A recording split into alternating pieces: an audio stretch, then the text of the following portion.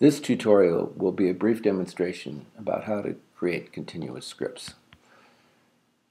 So there are various texts that you can use to create these scripts. I often like to use an excerpt from an upcoming reading so that when the students get to that reading a few days later, there's a larger context for it and a kind of an echo effect because they've already worked with the text. You can also use an excerpt from the day's reading, something that the students are working on currently, but has significance, so it might be a passage that you want to give a close reading to. And one of the favorite areas I like to use is an excerpt from some kind of recognizable genre, poetry for instance, a sonnet or perhaps a villanelle or part of a villanelle, and to see if the students can recognize the form as it emerges from the continuous script. Here's an example. This is the sestet of an Italian or Petrarchan sonnet written by Gerard Manley Hopkins called God's Grandeur. So these would be the last 6 lines.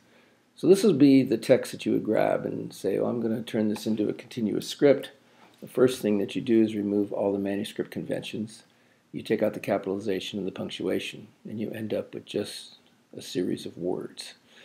This is what I call an intermediate script, and after you've had the students work with a few continuous scripts, it isn't necessary for them to separate the letters into words any longer.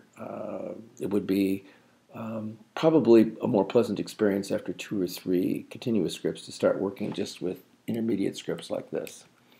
But this is the true continuous script. Now this is the way text often appeared in medieval manuscripts because parchment was so rare that it had to be preserved and utilized. And so scribes would often remove the spaces between the words and jumble all the letters together in order to stuff as much text onto a piece of parchment as possible. And they wouldn't begin to punctuate it or capitalize it because that was the work of the scholar. The scholar not only had the responsibility for interpreting the text, he had to actually see the text. And this is what he called studying his letters, which is to separate the letters out into words and build the manuscript and then try to read the manuscript for significance. Usually the first time or two I work with a continuous script, I'll actually make it look more like a medieval script, something like this, which might be the way a parchment appeared that was produced in the 12th century, for instance. Now, once the students get this script, the first thing they're going to do is use little slash marks to separate the letters into words. And so once they've correctly done this, and sometimes there's a little ambiguity about it, but sometimes after they've done this, they really have, in fact, created the intermediate script. And now all there is for them to do is to figure out what kind of text this is, where the complete thoughts begin and end, so where to capitalize and put punctuation like periods, to establish other manuscript conventions like paragraph conventions, for instance, indenting. But it probably isn't long with a text like this before someone in the room starts to recognize that there are words that appear to rhyme, and they seem to be at regular intervals. And when that happens,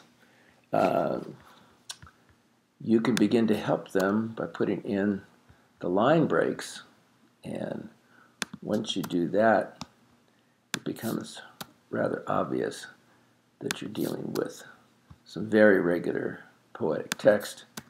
The students can even begin to count syllables and put in stress marks and realize that they're dealing with lines of roughly iambic pentameter and that they have the last 6 lines of an Italian sonnet rhyming CD, CD, CD. So this is some of the various uses of a continuous script, but more specifically how to build one, to capture the text and then to remove the manuscript conventions, remove the punctuation and the capitalization, and then finally remove the spaces between words and have the students begin to build a text from the letter up. So this is how to create and use continuous scripts in your classroom.